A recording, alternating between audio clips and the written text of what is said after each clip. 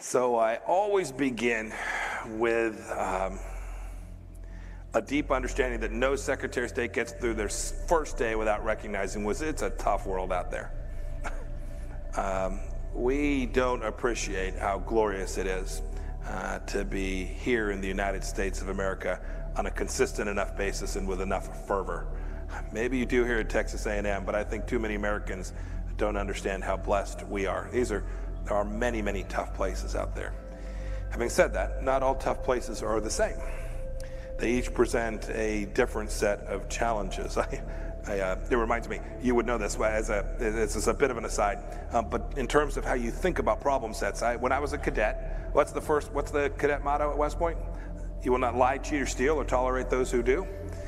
I was the CI director. We lied, we cheated, we stole. I was the CI director. We lied, we cheated, we stole. I was the CI director. We lied, we cheated, we stole. It was like we had entire training courses. It reminds you of the glory of the American experiment.